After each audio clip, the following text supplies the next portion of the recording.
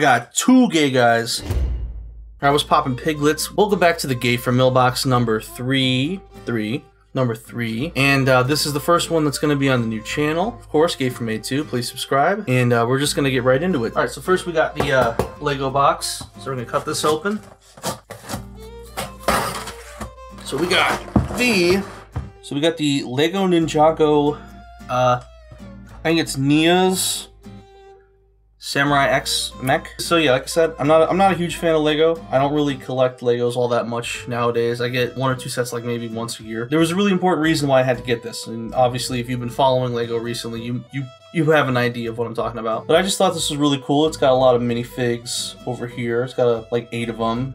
And just a really sweet mech. Ninjago does this really cool stuff with like the line where it's just like lots of random stuff, and they've been doing these really sweet giant mechs that are like clearly influenced by like a lot of anime mechs. I'll probably get around to building this because I like them. I need to get the Jay's mech, I think it is. It's another blue one. But yeah, this line, like, it's just really cool. You know, it's a little expensive, and again, this is probably going to be my main Lego purchase this year. But again, there was an important reason why I needed to get this time. And that reason was, of course, to get the new Lego Bionicle tribute set. So it's a 200 piece little set, no minifigs obviously. It comes with like a brand new version of the original Toa-Tahu, as well as a Mictora Takua, which is really sweet. So it's not quite the Bionicle relaunch that people were hoping for, but it's still pretty cool. I'm just glad to see that Lego is willing to give reverence to some of their best lines, some of the most influential ones for people my age, you know, old people. Now, you know Gei4Mailbox, he a rich motherfucker. You know he got 3 of them. That's right, boys. I got 3 Lego Bionicle Tahu sets. Gei4Mailbox, if you got so much money, why don't you got a girlfriend? Because I bought 3 Lego Tahu Bionicle sets. That's why.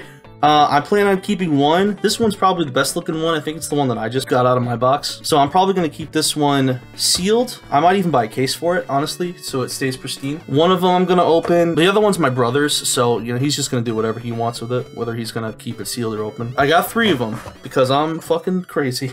Next on the list, we got an Amazon box, so I'm going to cut this open real quick.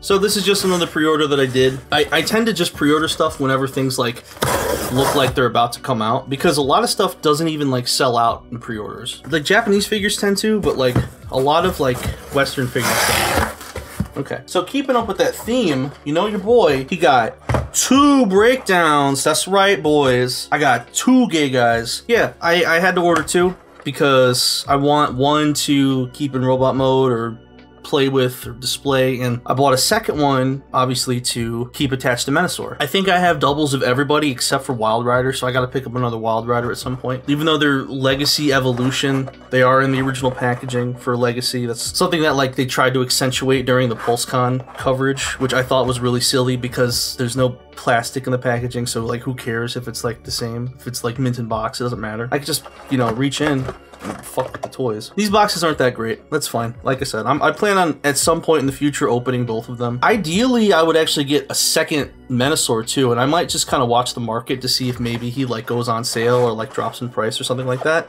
And then I can have a Motormaster and a Menasor and have like, you know, 2 sets of each. Because I'm rich, because I got paper, because I got money, because I'm lonely and I'm sad, I'm gonna fucking die alone. But at least I have my anime toys. So last thing, we got an Ami box. Here we have the Ami box.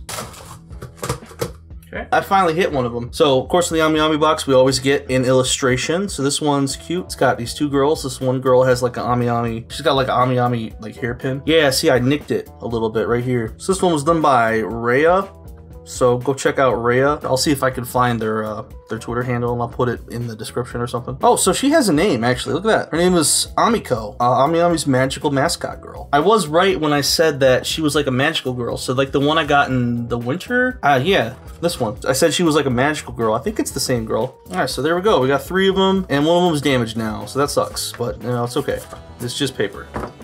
Okay, so we got the Ami box. This one's not as jam-packed as some of the other ones. Just got a couple of things. So first things first, this one's might not be as interesting for everybody, but I was really excited to get it if I can't get it out of the box. Okay, so we got from Ami Full Power Gridman model kit from Good Smile Company. So I have just a little bit of experience with this line since I do have their Dynazenon, and it was a pretty interesting build. It was like a really high quality build, but like some of the machining seemed like really tight and it was really hard to get like certain parts together. So I'm very keen to see how different this one is, if it's like been improved at all. So yeah, it's Gridman from the Gridman anime series. It has all the vehicles. You can combine them into the full power Gridman. Looks like it comes with lots of accessories. It comes with the Gridman caliber and all the other guys.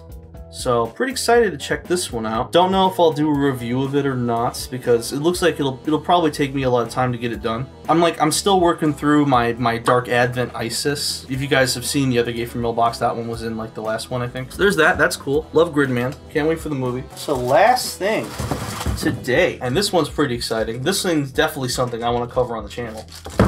Bishoujo Girl's Optimus Prime statue. Holy shit. Alright, I think I'm actually going to go ahead and let's open this one up too. So, here she is. Super cute. There she is with the big man himself. Some shots on the back of the box. Of course, this one also comes with some extra pieces as well. That's cool. I do have a Megatron coming, actually. This one should ship this week, so I'm actually going to be getting her pretty soon too. And of course, they revealed Bumblebee, who's on pre-order now, so I got to put my pre-order in. So yeah, let's just open her up. Let's check her out. Once again, opening from the bottom whenever we can. I like this line. I have just a couple of these that I've collected over the years. So you could say that I'm a bit of a fan. I have not smelled plastic to this capacity in a long time, just the level of like chemicalness. I used to notice it a lot more with like Japanese import figures when I was younger. So let's pop her out. All right, let's get all this plastic off of her. Ooh, it's like I'm undressing her. It's kind of lewd, isn't it? And there she is. Look at this pretty lady.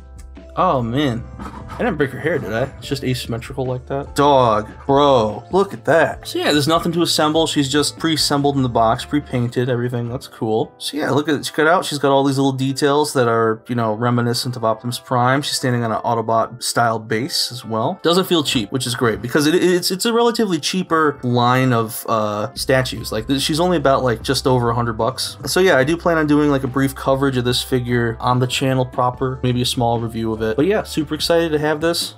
Really cool to check it out. And then of course, yeah, I have the Alien Attack Optimus Girl. She's just a little bit smaller. They're like almost the exact same size. And you can see like the differences in the aesthetics. I do definitely prefer the Bishoujo version. This is not the review, by the way. I like the aesthetics of like wearing sort of a designed costume that's intended to represent the character. There's a difference between like an outfit and like a really strange looking cosplay. It's the same reason why I don't really like a lot of cosplays where it's just like, oh, I'm wearing a bikini and I'm wearing like a character wig. That's what this feels like. That's the end of this mailbox. Thanks for checking it out, guys. Really appreciate it. If you like this kind of stuff, subscribe to this new Gei4Mai 2 channel. Subscribe to the Gei4Mai main channel if you want to see more Transformers reviews. And again, I'm going to be getting into some anime tour reviews later this year. So please look forward to that. And thanks for watching. And I hope to see you guys in the next video.